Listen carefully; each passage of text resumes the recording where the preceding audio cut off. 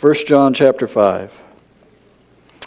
We are, God willing, going to finish up the book today, unless the rapture comes first. And do you all know what Maranatha means? It means, come quickly, Lord. Come, O Lord. It's an expression that the early church used. So Maranatha, may he come soon. We're going to look at the very end of 1 John 2. I'm going to tell you a story.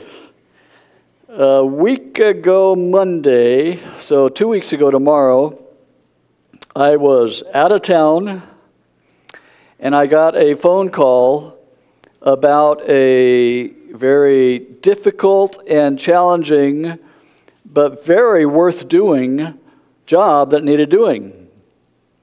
But I'm out of town. I even had limited cell phone signal. So I tried to get hold of my friend Chuck, and I failed to get hold of him.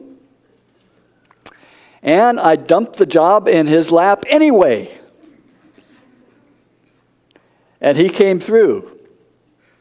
You can ask me the details or ask him the details later if you're curious. Do you have a friend that you can count on to do you a favor when you need it? Do you have someone you can count on who's happy to do favors for you?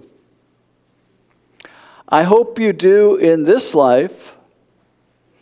And part of the message of this last paragraph in 1 John is that Jesus is that person, and he's happy to do favors for you and me. And it expresses it both generally, broadly, and expresses it with a specific kind of favor that Jesus is happy to do for us. Read with me 1 John chapter 5. We're going to be discussing starting with verse 14 today.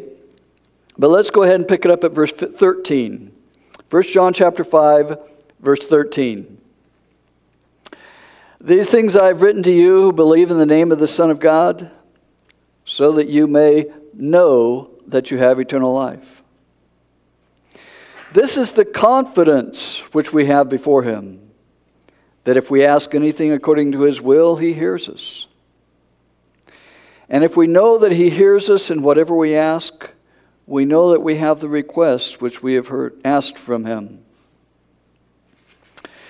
If anyone sees his brother committing a sin not leading to death, he shall ask, and God will for him give life to those who commit sin not leading to death. There is a sin leading to death. I do not say that he should make request for this.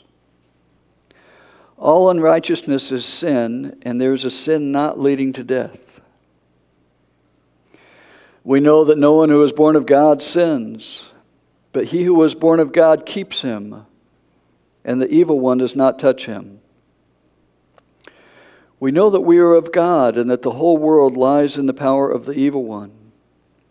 And we know that the Son of God has come and has given us understanding so that we may know him who is true. And we are in him who is true, in his Son, Jesus Christ. This is the true God and eternal life. Verse 21, little children, guard yourselves from idols. Marty, I'm booming a little bit.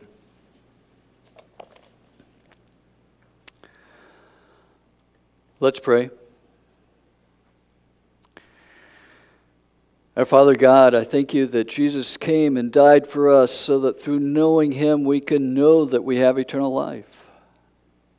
And thank you also that we can have confidence that he is there for us in every way, particularly in answered prayer. Thank you, Lord, that he promises to rescue those for whom we pray. And Lord, thank you that we can know him personally and have confidence and assurance and faith in knowing him. Lord, use us to share the truth of the good news with people around us. Lord, we pray for our nation. We pray for the world. We see things going from bad to worse. We acknowledge that Satan is still the ruler of this world and that Jesus has not yet come back to destroy him. And Lord, we look forward to that day. Thank you for the promise that we are protected until that day. Help us to walk with you. Speak to us now through your word. In Jesus' name, amen. In the book of 1 John, John has woven together a lot of different things. And by the way, next week, I believe I'm planning to go ahead and preach on 2 John, and we'll do 3 John and Jude. We're right there. We'll go continue with them. In 2 John and 3 John, John writes them as letters with an opening heading and with a closing, I'm looking forward to being with you to talk face to face kind of ending, both of them. Here in 1 John, he doesn't end that way. He ends with a summary of some of the key themes he's been talking about all through the book. At the very end, he talks about Jesus' identity. Right before that, he talks about knowing we're in Christ and being safe. But at the beginning of this passage, he talks about answered prayer and about prayer for other people. The two themes that he's bringing out again in this last application are faith in God, confidence in God, relationship with God, and the other big theme all through the book, love. Praying for your brother or sister in Christ who is sinning is an expression of love. So let's see how John brings those two themes through here. In verses 14 and 15, he talks about the fact that we can have confidence before him. That if we ask anything according to his will, he hears us. And we'll talk about the exception in a moment. But we can be confident that he hears our prayers.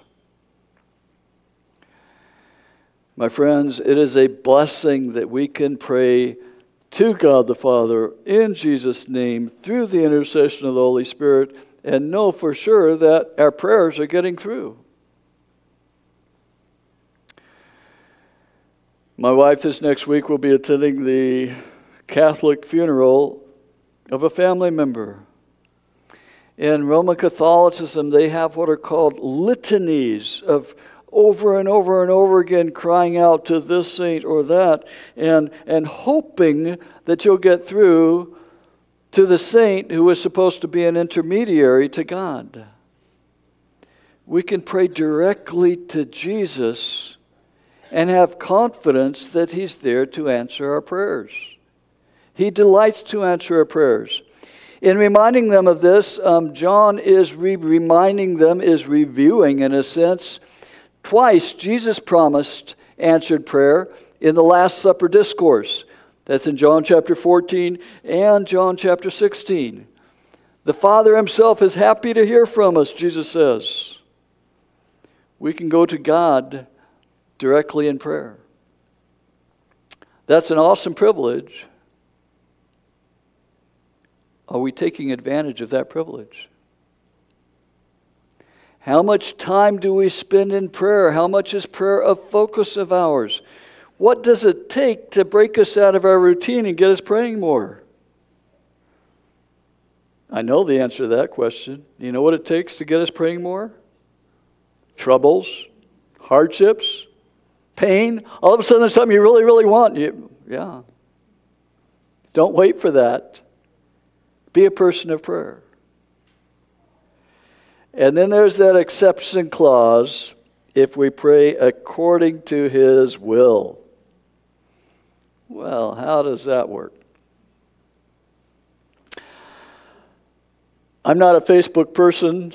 My Facebook page is just a parking spot for the church's Facebook page, and Jody handles the church's Facebook page. I don't. I think the last time I posted something on Facebook was a bike ride a year ago. And I don't go on there very often. And if you want to try to get hold of me, text me, call me, email me. Don't send me a Facebook message. I'll see it 6 weeks from now. Don't even bother. But this past Thursday, I went on Facebook. Why do you suppose I went on Facebook? This past Thursday. I was trying to find out if Harry and Nancy came through the hurricane okay. And I know that Harry and Nancy are both Facebookers, and Harry and Nancy came through the hurricane just fine. And they posted stuff about it on Facebook. You want to know? Go look. So I'm scrolling down Harry's timeline, and Harry's got all these humorous memes up about this, that, or the other. And he's got a clip from a Christian comedian talking about prayer requests. Hey, bro, I need you to pray for me. I've really got this thing going. I need you to pray for me. Okay, I can pray for you. Well, what you need? Well, I've got a drug test tomorrow and I need to pass.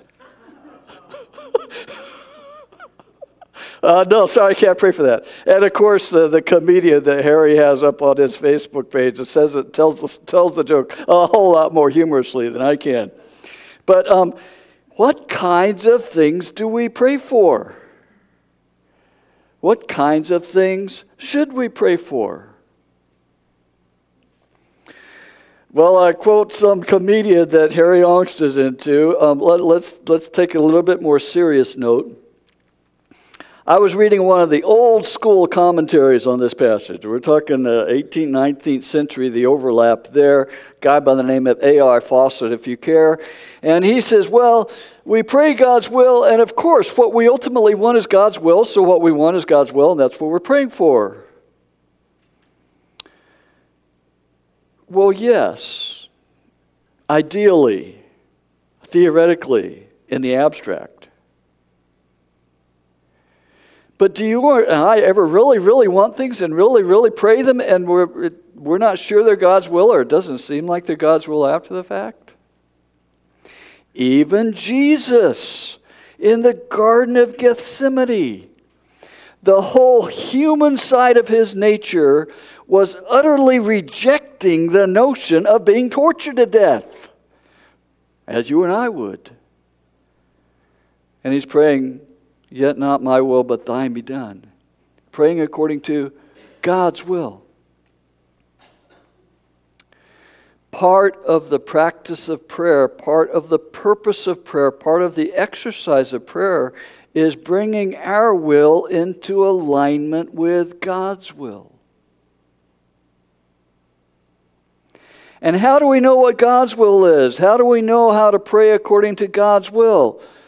Well, this book is full of pointers about that. Let me share with you just two of them. First of all, from 1 Thessalonians chapter 4. This is the will of God, your sanctification. That is, that you abstain from sexual immorality. Sanctification means becoming holy. Sanctification means holiness. God's will is for you and me to be holy. And he makes it practical. Specifically, the kind of holiness he's talking about in this context is sexual immorality. God's will is for you and I to becoming holy. Jesus' work in our lives now, Jesus' ministry to us, the aspect of our salvation that's now, is sanctification, is making us more holy.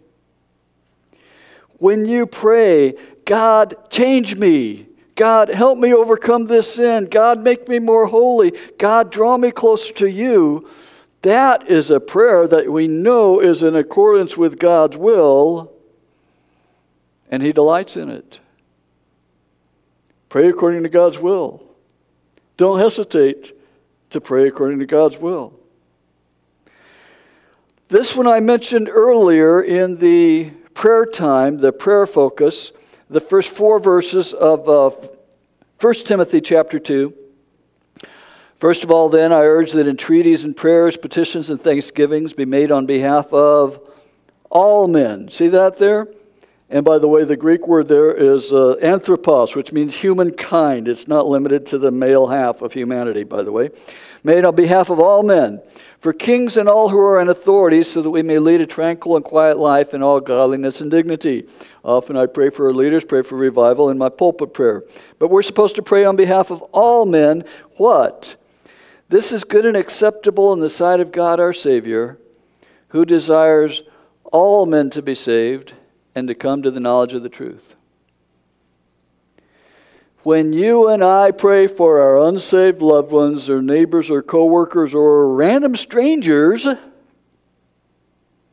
to get saved, you're praying according to the will of God. God desires people to get saved. Don't hesitate to pray according to God's will. We'll talk more about that a little bit going ahead, but let's move on. These verses talked about him hearing. It also says that he answers. Verse 15, if we know that he hears us in whatever we ask, we know that we have the requests which we have asked from him. Our relationship with Jesus gives us confidence that he wants to answer our prayers and that he will answer our prayers. Do you have fellowship, close, intimate relationship with Jesus? Where you count on him to answer your prayers? And you also count on him that if it doesn't happen the way you wanted it, it's because he's got a better plan in mind? Relationship with him can give us confidence in prayer. That's the general, the broad promise of answered prayer. See it there in verses 14 and 15. Broad promise of answered prayer in general. And then he narrows it down to a specific one. The broad promise of answered prayer is about faith, trusting God. The specific promise of answered prayer is about loving our brothers and sisters in Christ. What we've been instructed to do repeatedly all through this book. Read with me again, beginning with verse 16. If anyone sees his brother committing a sin not leading to death, he shall ask, and God will for him give life to those who commit sin not leading to death. There is a sin leading to death. I do not say that he should bring requests for this. Verse 17, all unrighteousness is sin, and there is a sin not leading to death. That's a promise. It's not set out as a command, but obviously the takeaway from it is to do it. When you or I see a sinning brother, pray for them. I use the term backslidden there. I used to think backslidden was just a Baptist term, but it's in the Bible. It's in Jeremiah. But the wording in the text doesn't necessarily limit to somebody who's in a pattern of sin.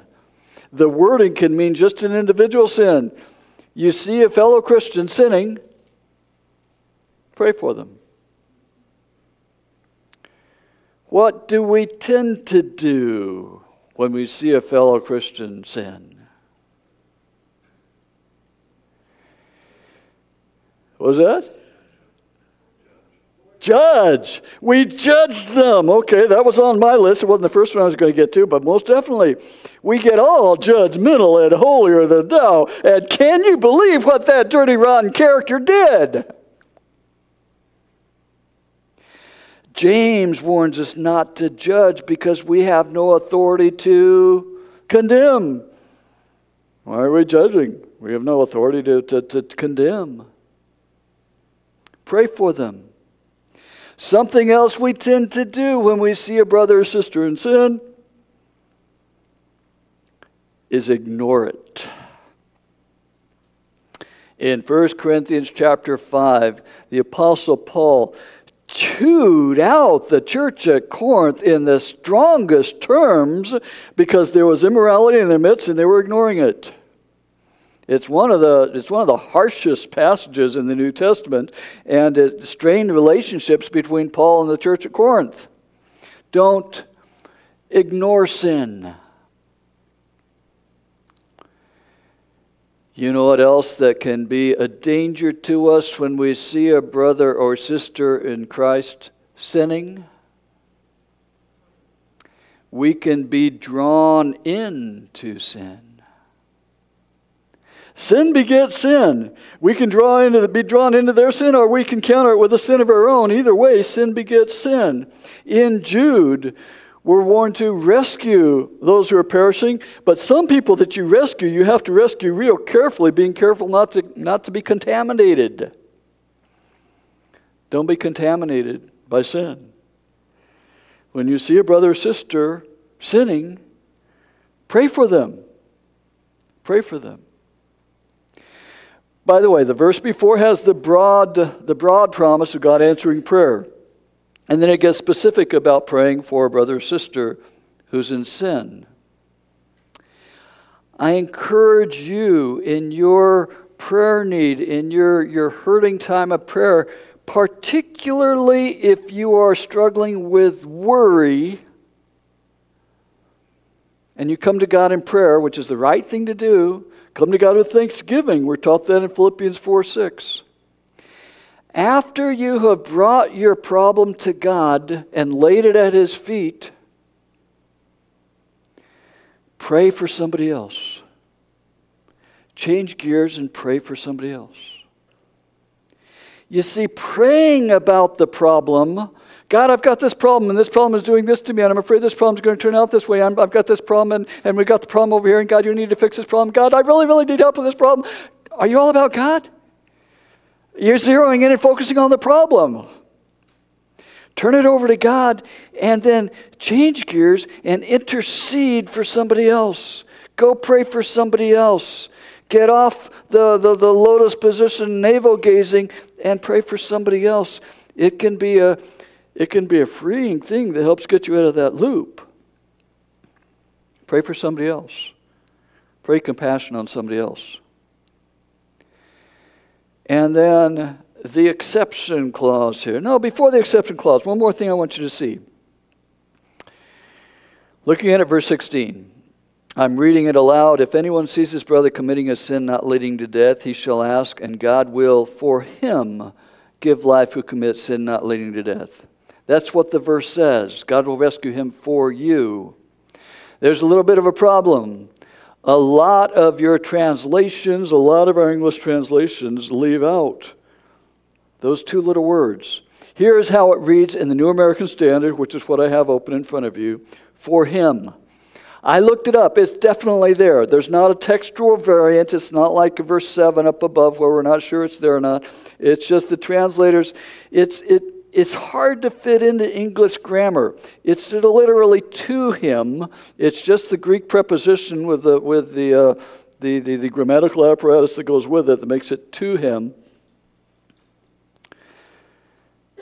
But that tells us a key thing about God and about how God relates to us. You see a brother or sister in Christ sinning, and you pray for them.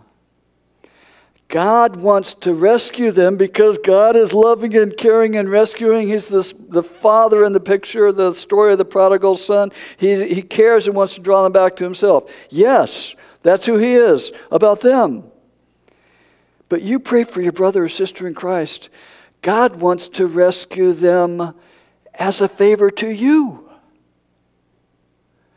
God will for you rescue that prodigal that so desperately needs rescuing from the pig pen.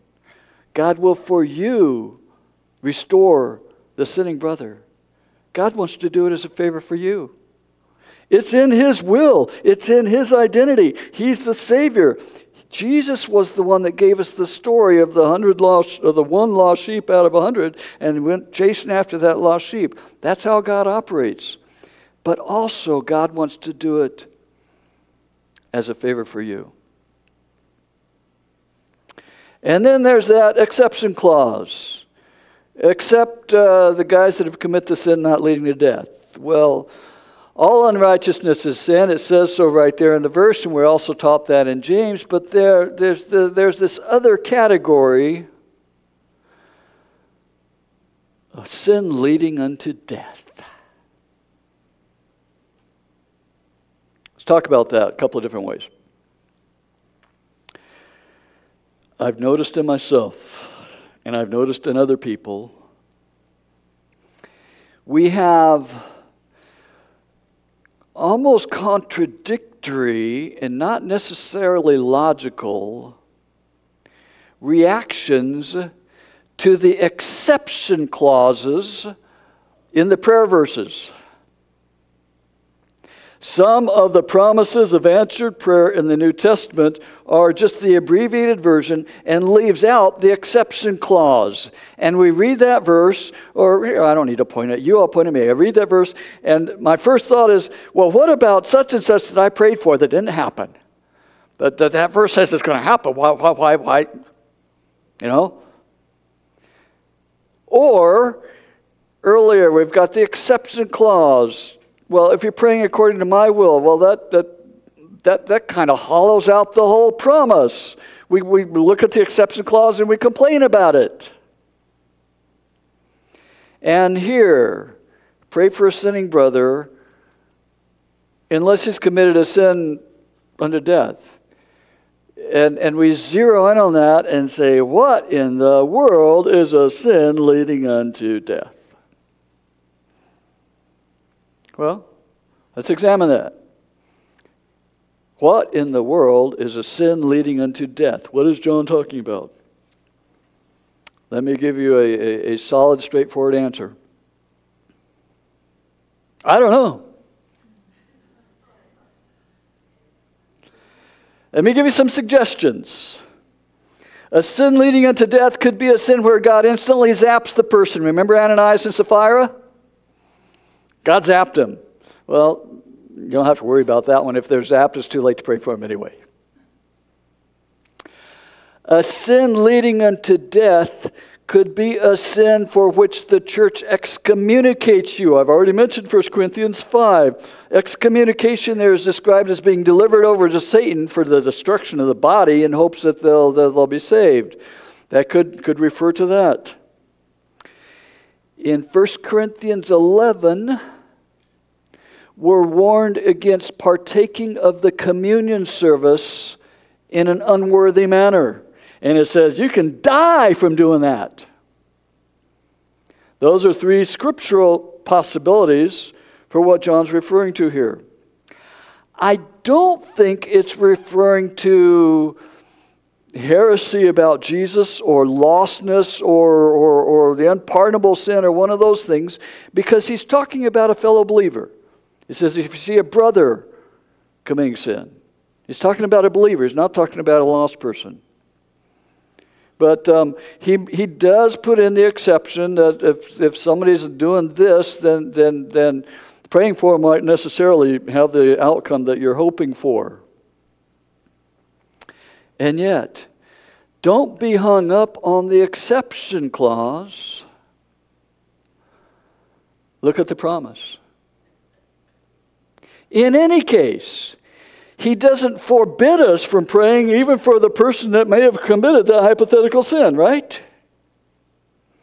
And if so-and-so has committed that sin, how likely are we to know it? God has saved some pretty lost people in the past, including Saul of Tarsus that became the Apostle Paul. Don't worry about the exception clause. Don't worry about the unanswerable question. Pray. Leave it in God's hands. Let me bring up another unanswerable question. If Doug commits a sin and I pray for him and God rescues him, well, if I pray for him, that's great. But Doug also is responsible for dealing with his own sin.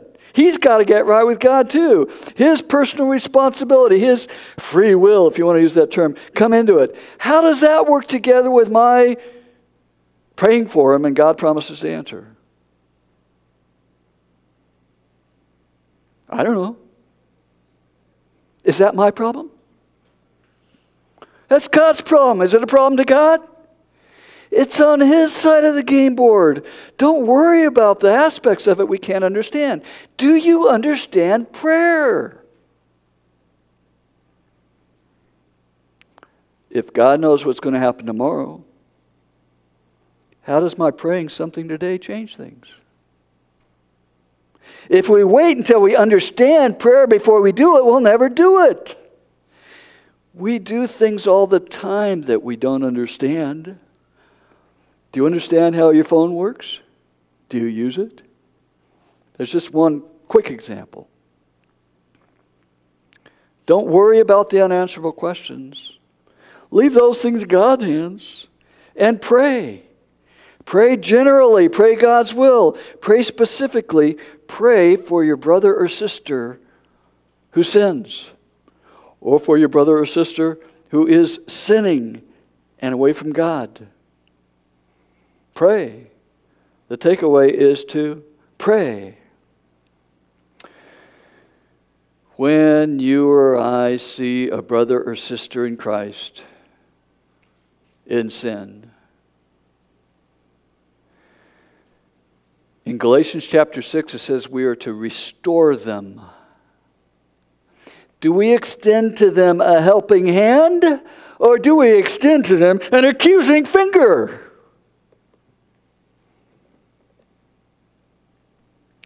The command in the book is to love. Praying for them is one of the ultimate expressions of that love. We can pray for other people's sins. How does that work? God knows. We can pray about other people's sins. On the reverse side of your sermon notes are a bunch of scriptures there, and it's a little bit different than a lot of the ones I give you. A lot of times I just give you the verses. Here I've given you the references and the principle taken away from each one of those references. You can pray about each other's sins. Particularly parents, you have spiritual authority over your children. Be the priests of your family like Job was the priest of his. Pray for your children. Plead the blood of Christ over a brother or sister in Christ who sins. Restore those who are weak. I encourage that study on the reverse side of your sermon notes to your careful attention. But right now, let's go on through the rest of 1 John. Read with me again verses 18 and 19. We know that no one who is born of God sins, but he who is born of God keeps him, and the evil one does not touch him. We know that we are of God and that the whole world lies in the power of the evil one. And we know that the Son of God has come and has given us understanding so that we may know him who is true. We are in him who is true, and his Son, Jesus Christ. If you belong to God, you are protected. If you belong to God, God is the one who keeps you from sin.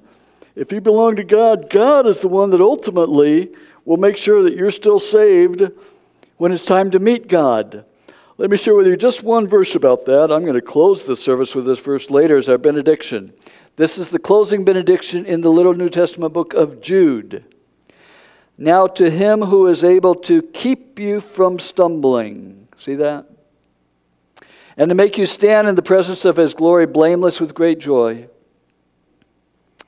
To the only God our Savior through Jesus Christ our Lord be glory, majesty, dominion, and authority before all time and now and forever. Amen. God is the one who will keep us from sinning, keep us from stumbling. Pray to him to do that. Remember, in the Lord's Prayer, Jesus' model of sort of a daily prayer, lead us not into temptation. Do you pray for God to keep you from temptation and to keep you from falling into it? God can keep us from sin. God wants to keep us from sin. God also keeps us from the evil one.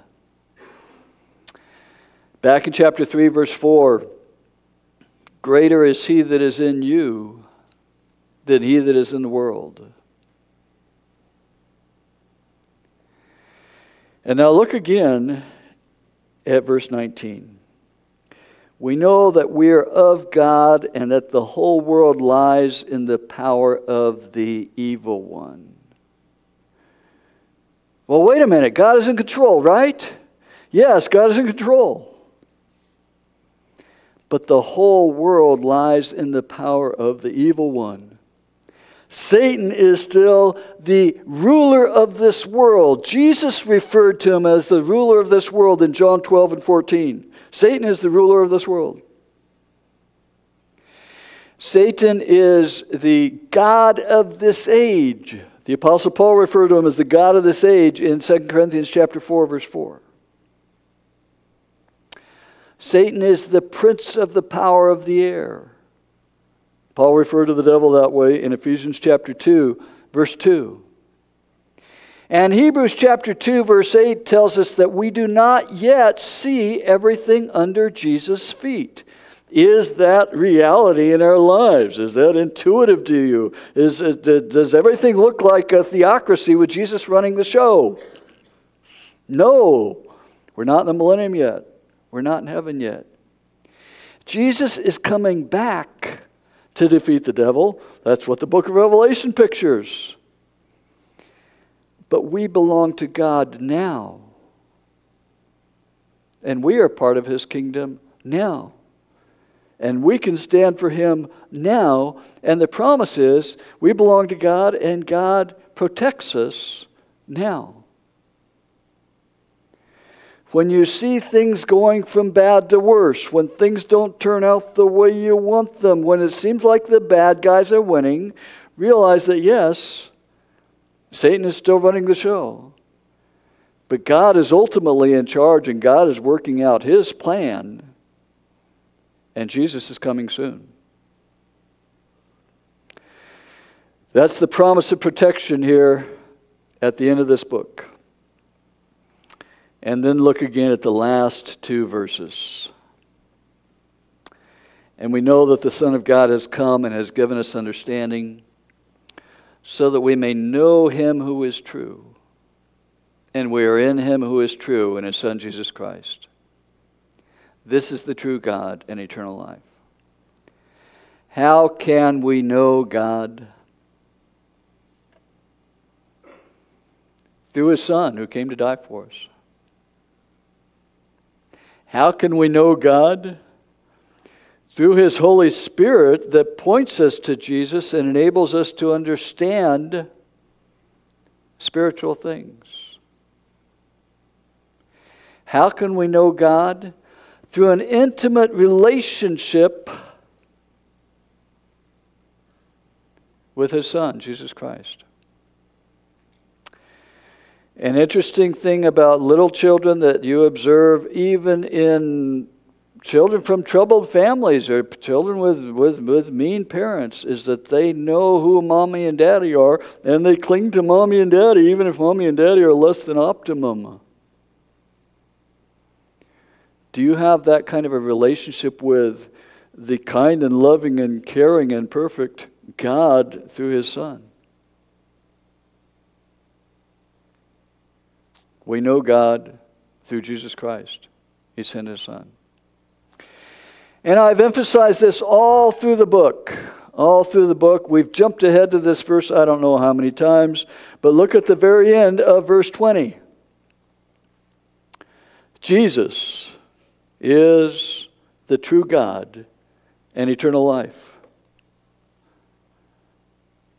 That matters. That's essential. That's fundamental.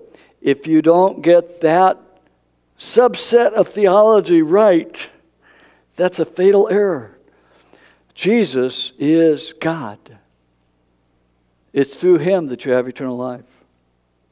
Fortunately, it's not in doubt. It's spelled out all through the Bible, particularly the New Testament. This is just one of the clearest places that it states Jesus is God. Do we understand the Trinity? Again, no. Do we believe what the Bible teaches? Yes. So what's the overall takeaway of the passage? Live in faith, live in hope, live in love. Trust God for answered prayer.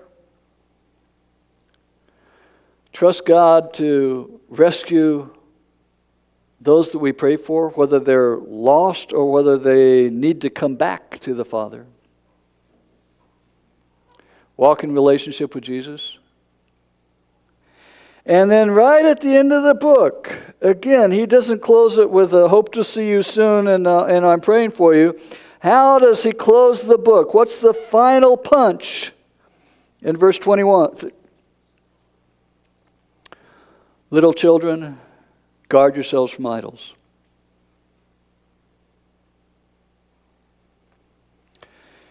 In the society in which John was writing to the believers, idolatry was rampant, literal open idolatry. There's plenty of that still in the world today.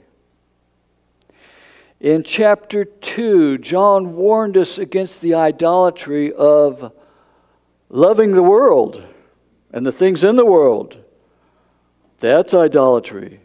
Paul warns us that greed is idolatry. And boy, our society, our culture, our media push us into that kind of idolatry. The idolatry that's right here we're warned against at the very end of the book is a false picture of who Jesus is.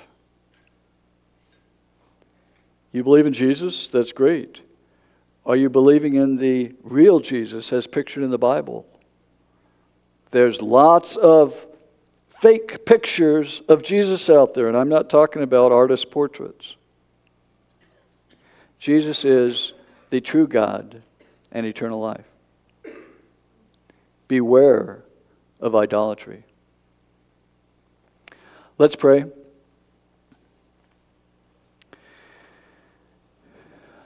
Our Father God, we thank you for this deep and challenging and fascinating little book of 1 John and the joy it's been to work through it. Lord, I pray that you would work in our hearts and deepen our faith in you, that we would have confidence before you, that we can have confidence that if we meet you, this next 20 minutes we'll be in your presence and know you. That we can have confidence that you're happy to answer our prayers and you want what's best for us. You want us to ask. Lord, thank you for not just sending an angel, but sending your Son, and that he is the true God, and that through him we can have eternal life. Lord, work in our hearts. Make us prayer warriors. Prompt us to pray for the lost because you desire them to be saved. And remind us to pray for each other in times of need, in times of sin. And guard us from idolatry. Father God, we worship you. We thank you for your Son. We thank you for the Holy Spirit that enables us to understand your salvation. Be glorified in us. In Jesus' name, amen. Worship team and prayer team, you may come forward, please. And if you have a prayer need, come forward and be prayed for. I shared this verse with you as part of the sermon. Today's benediction is the closing blessing. It's a blessing toward God. It's what we call a doxology at the end of the little New Testament book of Jude. Now to him who is able to keep you from stumbling and to make you stand in the presence of his glory, blameless with great joy, to the only God our Father, through Jesus Christ our Lord, be glory, majesty, dominion, and authority before all time, now and forever. Amen. Go with God.